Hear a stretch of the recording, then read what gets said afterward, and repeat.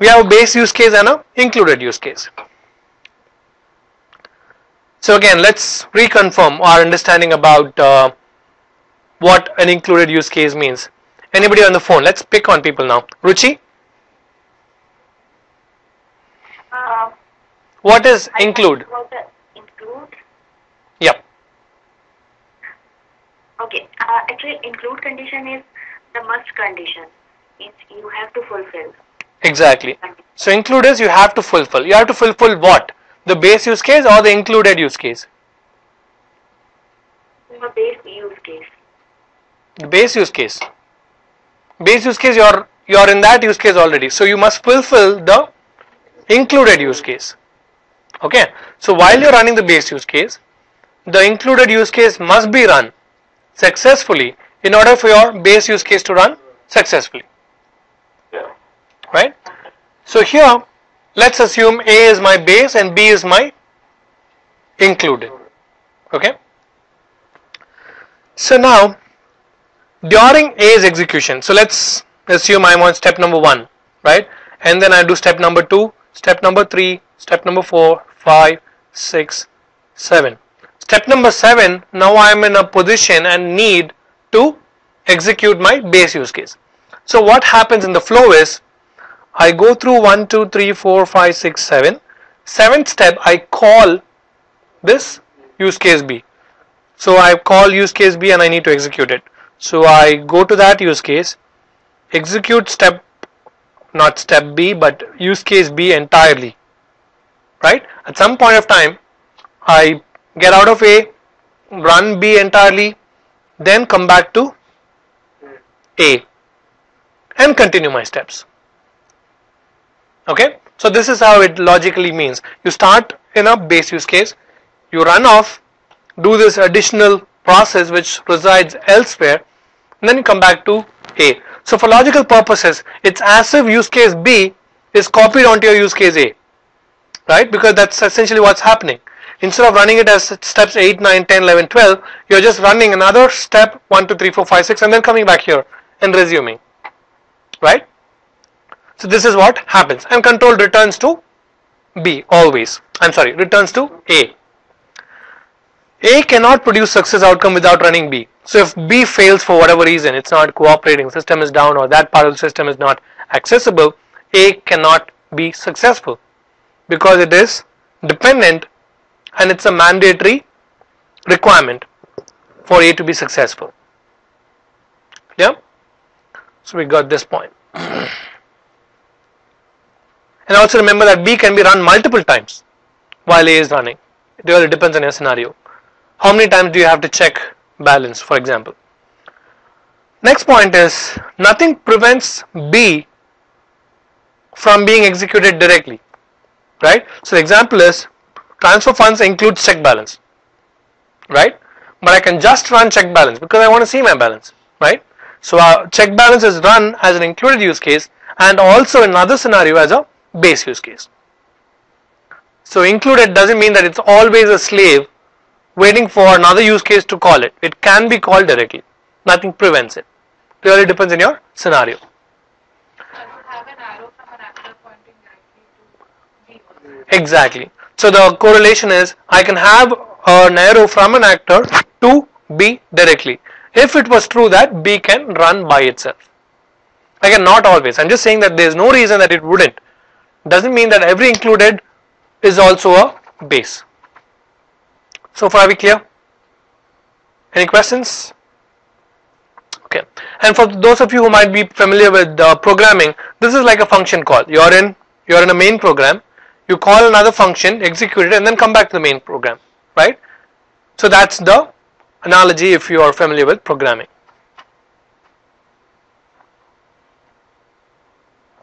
Any questions on this now? So include is mandatory. B may be included in several different cases.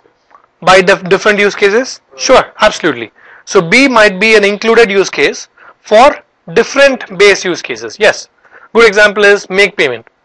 You might make payment because you're buying a subscription. You might make payment because I want to purchase this product. You might make payment because you want to renew your subscription, right? So make payment can be called by different use cases, and that's very typical. That's a very good reason to have include in the first place. So the benefits are, I think we discussed about this referring to an earlier question, reusability. If I pull it out, multiple people can access it. That's one benefit. Second benefit is keep different goals separately, right? Just so that I don't have to deal with too many things in one use case, it simplifies it. I can keep different goals separate and still achieve both by calling the second use case.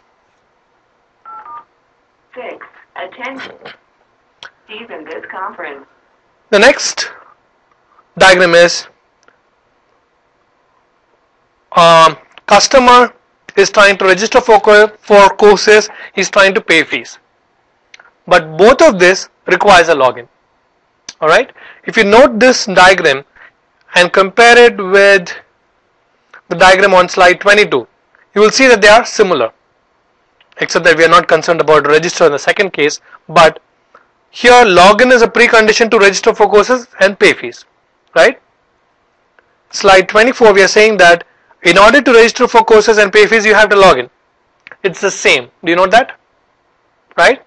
So a precondition, right? A precondition can also be included in the first step of the use case. Right? Anything that is a precondition can also be an include. Okay. Makes sense, right? Representing the same thing in two different ways. Representing the same thing in two different ways. Exactly right.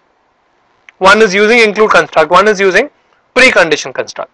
Both mean the same. It's the same to say that you must wash your hands before you eat. The same thing as saying first step is wash your hands, then next eat. Right? It just, what do you need to do it beforehand, or do you need to do first things first? Make sense? Questions here? So in the actual system, would it appear in a different way if we depict the same thing? Good question. Regardless of how you depict, this way, include way, or the previous way, precondition way, it does not tie in the development. Right? Also remember that development can be achieved in two ways. You can either present the login screen when they're first trying to register for a course, or they can say, you know what, you're come here to do something. First login. So how you represent it has no binding on how it gets designed in terms of UI. Right? It has no binding. So we have two methods of depicting it. You have two methods of implementing it. They are not really tied in to each other. And if you take it in the literal sense, you would think that register for courses and then login screen pops up. Yeah, maybe when I click on register, Login pops up. You could think about it like that, but it's not necessary, because either ways the result is achieved. It's like a math problem, right? You have a math problem, there are different ways to get to a solution. So it doesn't matter how you define it here. The end goal is the business rule is maintained. The rule is what? Login required to register, login required to pay. Okay.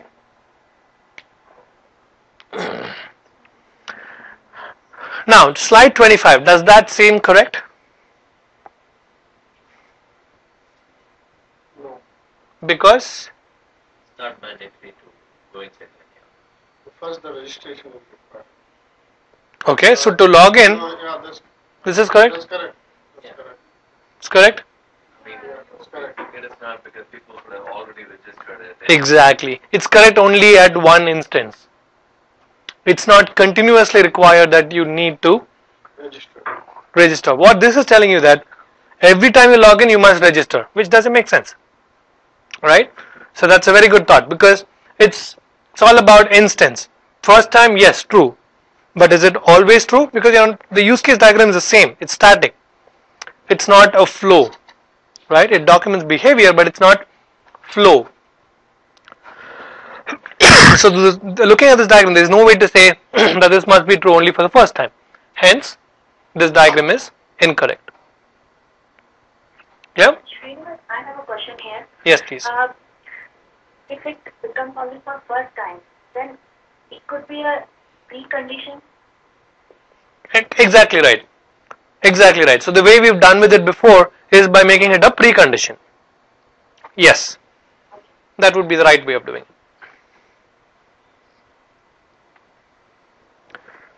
Okay.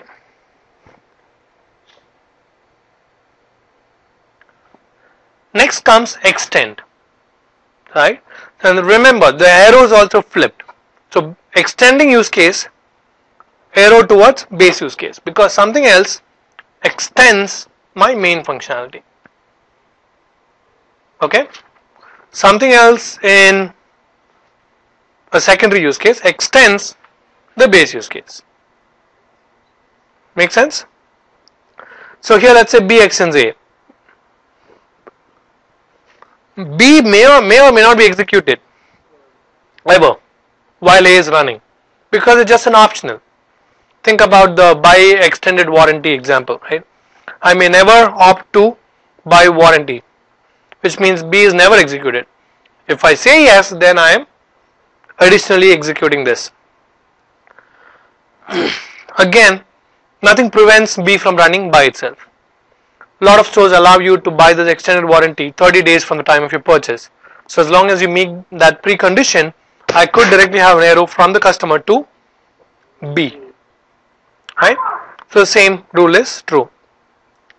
Buy warranty extends by laptop. Buy warranty may be purchased by itself separately. Right? And here, things which again don't follow the same goal are separated out, makes it simpler. But it is optional flow that is extended. So the benefits are on slide 27. Separates flows that detract in focus from the base use case that you have. The other advantage is base use case becomes simpler to manage because all the condition ifs and buts are put separate. Make sense? What if I want to make purchase item a precondition for apply discount? Like in your earlier example, if somebody is logging to say to just apply by the discount code or whatever, but I want to check if they've purchased. So how would I? I'm sorry, I didn't get your question. So your question is how do you make purchase item precondition to apply discount code? What would be the intent though? Because you want. Take your warranty example. Okay. Suppose I want to buy the warranty later Mhm. at the time of purchase, but my purchase becomes a precondition. Oh yeah. Okay. Okay. How would I? Okay. So in that case, so the question is, I can buy the additional warranty along with my purchase, or I can buy it later, right? So in that case, because that doesn't apply to this example, you couldn't reflect it on this example, right? So did we have?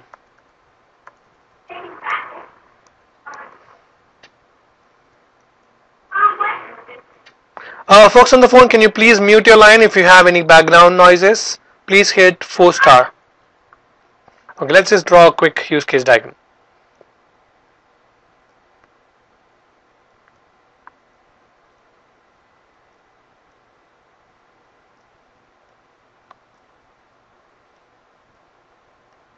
So this is my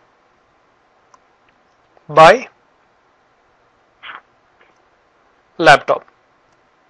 Okay, it's extended by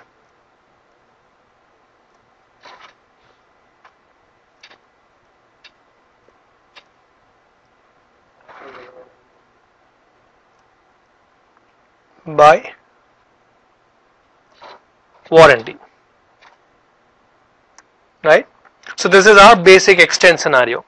It's from the extended use case to the base use case. Now the question is, I need to make sure that they just don't go and buy warranty. They must have bought the laptop beforehand. So the answer would be just have a plain association. Oops. Let's say the arrow is struggling to make its way towards here. Okay. So once you've bought the laptop, then you have a way to just buy the warranty, if you will. Make sense? There would be an included. No, because you don't always have to buy warranty. Right? This is just a plain association. preconditions are plain associations. Also, this is one of the pitfalls that you will fall into. Anytime you're trying to do a UML diagram, use case diagram, you will try to put include or extend into every arrow. Not really. So think twice whether it's optional. Does it go along with this base use case? Because a lot of things are optional. Like I might search for a flight but not purchase ticket. Doesn't mean that I'm extending. Right? Extending is true only when your base use case is satisfied. So be cautious of your intent to try to put include and extend on every arrow out there. That's not correct. Or no, I think what says, can't I say by warranty includes No, can't I detect it that way? no. Buy warranty includes buy laptop, which means when I'm going to buy warranty, they're slapping another laptop on me. Right? Every time I need to buy warranty, I buy a second laptop. Although salespersons are capable of doing that, Sometimes they reverse it too also. You buy a laptop, warranty they send you. yeah, the other day I was in Radio Shack trying to buy this wireless mic. And they're like, "What phone do you have? I can really get you a good deal." And I'm like, I came for my wireless mic. Where is the phone in my picture? Before I know it, I'll walk out with 2 laptops and 2 speakers and whatever crap I don't need. Upselling. Say again. Cross-selling and upselling. Exactly. And they tried to make me buy extended warranty for this also. I mean, anything that you go, oh, just 50 cents a month. I'm like, it's 10% of the price of the product. Right? Anyways. So, are we clear on how different depictions work? Good question though, because you don't want to link directly buy warranty from this person.